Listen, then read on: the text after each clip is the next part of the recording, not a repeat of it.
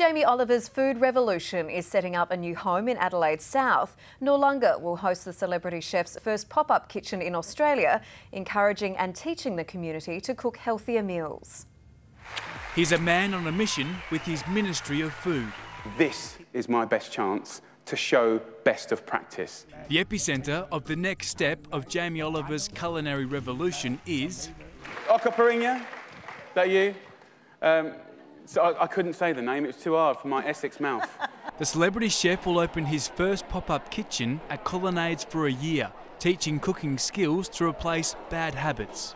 I think it's exciting for the area. It'd be fantastic, yeah, to see him here. Can only be good for the South, can only be good for our business as well. Beating 170 other applicants nationwide, the region's a winner, partly because it's losing the Battle of the Bulge.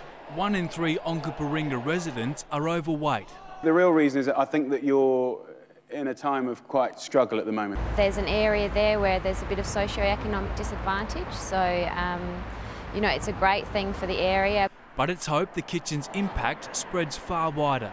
We think this is much more broader than just the city of Onkaparinga. We think South Australia will actually benefit from this as well. As for the man himself, Jamie Oliver's managers cannot confirm or deny if he'll visit the pop-up kitchen once it's open in July. But if successful, its 12-month life may be extended.